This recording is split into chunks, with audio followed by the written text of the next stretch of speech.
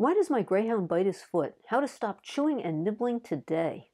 It's highly frustrating when you catch your dog biting his foot, but you can't see what's bothering him.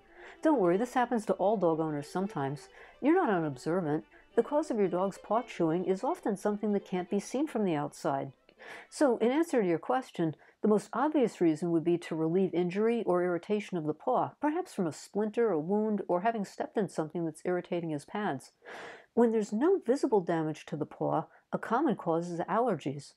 If, however, the dog is not showing any allergy symptoms, he may be responding to pain from a strain, injury, or deterioration elsewhere in his body. So the two basic reasons why a dog chews on his paw are to get something off of it and to relieve discomfort. When you catch your dog chewing on his paw, you can and should stop him with a distraction, because if it becomes a habit, your pet could chew it to the point of injury and infection. This video is going to help you get to the root of the problem. Figuring it out yourself, if possible, will save you the expense and hassle of a veterinary visit. And if you're unsuccessful in finding the reason, you'll still have done something very valuable. You will have collected enough facts about your dog's condition to help his doctor make an accurate diagnosis. Assessing why your dog bites his foot. The fact that you're watching this video tells me that you may need to look at your dog's paw now, but don't snatch up that paw just yet. Be sure he understands that you're there to help him. You know, some dogs are complete marshmallows, but others don't like having their paws touched. One thing every owner must work on with his dog is training him to have his paws handled. Paw check pre-training. Retired racing greyhounds are usually wonderful about having their paws examined because each dog is checked over by his trainer all over after every race.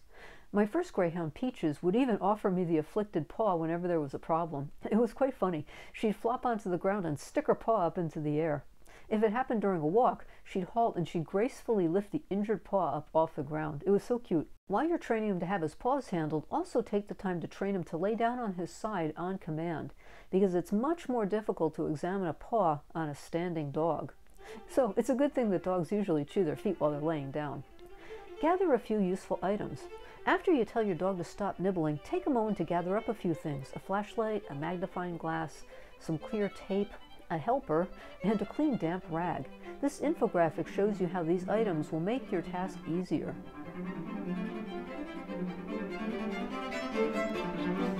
I've also found it very valuable to have these gadget glasses which combine flashlight and magnifying and are hands-free to boot. This can be especially important if you have to do this on your own. Check the foot. Of course, the first place to check is the spot where the dog's been biting. If you don't see a wound or a splinter, look closer for a tick. Dog ticks, although they're kind of large, can be difficult to spot if one's embedded in your dog's skin or between his pads. Then some ticks, such as the deer tick, are very small and can be easily mistaken for a bit of leaf or dirt. A young deer tick is about the size of a poppy seed, an adult only the size of a sesame seed.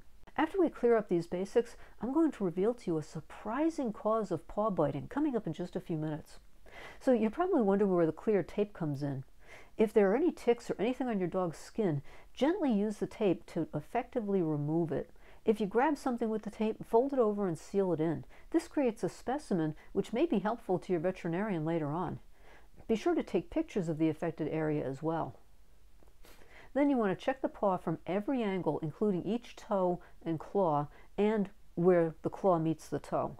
Also check each toe from every angle, including between the toes and both sides of the webbing. If you've never taken a good look at your greyhound's toes, you may be surprised to find that they are indeed webbed. Once you're sure that none of these things are present, check the skin for irritation. Naturally, it may be irritated just from being gnawed, so look closely. See if there are any small dots that could indicate an insect bite or a rash. If you're enjoying this video, please subscribe so you'll get a heads up whenever I create a new one. It's free. Go deeper. If there's no visible problem, gently touch the area, watching closer for any reaction. I have to warn you, dogs can be very stoic. A greyhound often reacts only the first time you touch a sensitive area, and even then that reaction may be limited to just a little creep of the skin or even just a roll of the eye. If you still haven't found the problem, then you want to carefully check the whole foot. Gently flex his joints. Over at my Greyhound Home Care website, I feature a video where an expert will walk you through a really good quick check for injuries. Why it's important to observe your paw-chewing dog for additional symptoms. I was surprised to learn from the Forever Vets Hospital blog that a dog may chew his paw in reaction to pain that's occurring elsewhere in his body. For example, they say older dogs may be reacting to the pain of arthritis and to watch for limping and stiffer movement. So if you can't figure out why your dog's chewing on his foot, you really should have your veterinarian take a look at him. Believe it or not, though, your vet might not be sure of the reason either. It often depends on how much information you can give him right up front. The fact is that there's a vast range of things that could be causing the chewing, so you may not be totally surprised when I tell you that sometimes even the vets get the diagnosis wrong. This was also picked up on by Dr. Peter DeBias, who became frustrated with the lack of relief that some of his paw-chewing patients experienced after being treated by fellow vets. So if the vet checks your dog's paw and finds there's an injury, well, that's easy to treat. If he can't immediately find the reason for paw chewing, however, he'll often choose to just treat the dog for allergies, on the assumption that it might be that. After all, it is a very common cause, and if the treatment doesn't work, there's no harm done to the dog. You see, time's money, so the vet has to do the best he can with the time he's got. A surprising cause of paw biting and licking. Dr. DeBias hit on the idea that the itching might have a neurological cause. What he said was, surprisingly, most of the patients that licked their front feet had signs of lower cervical inflammation and discomfort. The dogs that licked their forearms had muscle spasms and inflammation in the interscapular region. Wow, when my Shannon did that, I thought he was just trying to get a bad taste out of his mouth. Anyway, he goes on to say that those that were licking their hind feet often had signs of injury in the lumbar spine. That's the origin of nerves supplying the hind feet. He said he also noticed that front paw lickers often pulled on their leash, or their guardians used a collar attached to a retractable leash.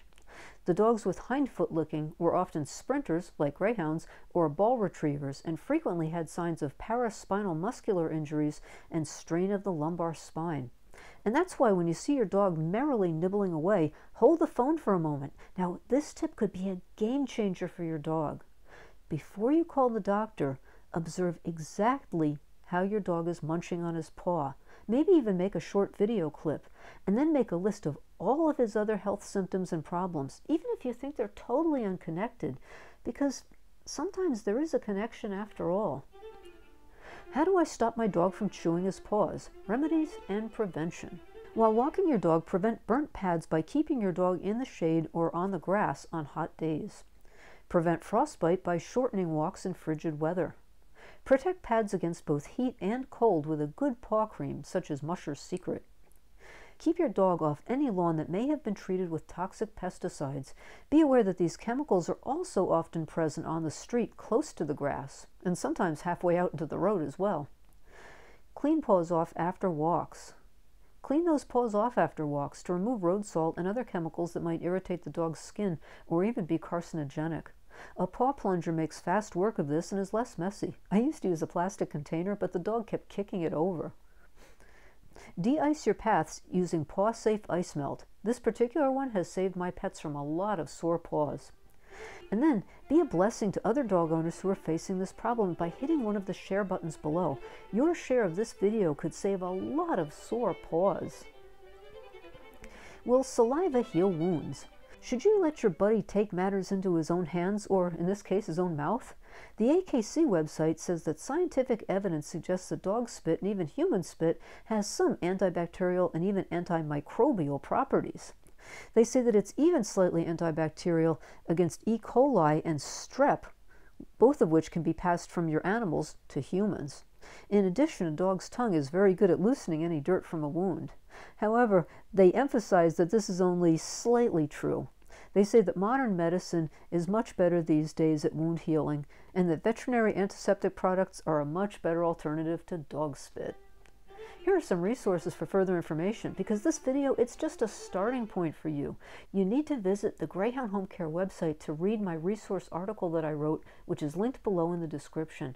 From there, you can link to the products I've mentioned and learn more about your buddy's potential paw problem with more in-depth articles. My articles are loaded with research from certified veterinarians, and hey, where else can you get free advice from real veterinarians, right? An opportunity like this doesn't present itself every day. For example, this one from the Forever Vets Clinic has 14 reasons why dogs chew or lick their paws. You don't want to miss Dr. Peter DeBias' fascinating look at the hidden causes of paw licking and biting. And to complete your pool of knowledge, the AKC's deep dive into the medicinal properties of dog spit. Was that too many puns? Share your love of the 40-mile-an-hour couch potato with your fellow travelers on life's highway with this sticker. It's perfect for your car. It says, "If you were a Greyhound, you'd be home by now." And it's available today at the Greyhound Home Care store. And I'll see you next time on the Greyhound Home Care channel.